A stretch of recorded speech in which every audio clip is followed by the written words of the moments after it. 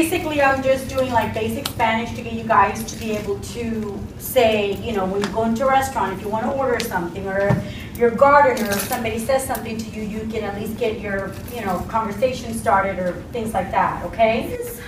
So you guys can start knowing how to say things on your face, which I think everybody looks at. It's the first thing you look at, so it'd be nice to go over some of this, okay? Now, some of you that know Spanish or know a little bit of it, you're more than welcome to say it.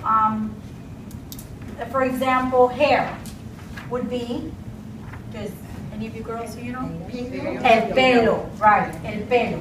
Now, if you just said hair, it would just be pelo, okay? El pelo means the hair, okay?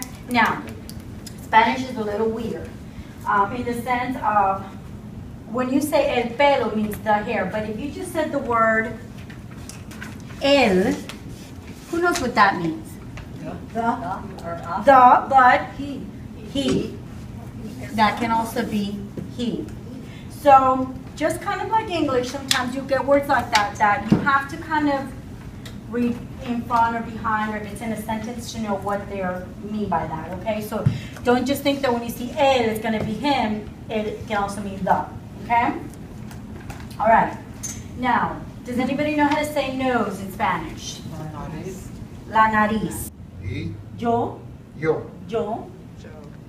Yo eres. Yo soy. Yo soy. I am from. It's not on there, probably. So. Yo. No, yeah, It is? Okay. Yo soy.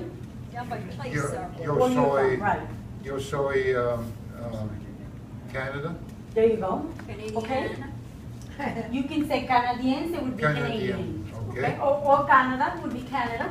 Okay. Yo soy de Cuba. ¿Estás de visita? Probably don't know that one. ¿Estás de visita? No. No? Are you visiting? Yeah. Feliz, Feliz Nuevo Año Nuevo. Año Nuevo. Feliz Año Nuevo. Happy New Year. Happy New Year. Gracias. What else can we say here? You can ask her how her Christmas was. Como.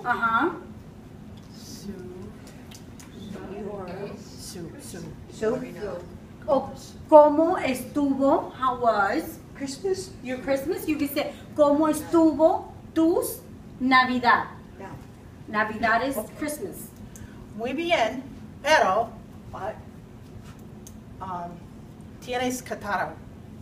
Okay. Tengo catarro. She has a cold. Very good.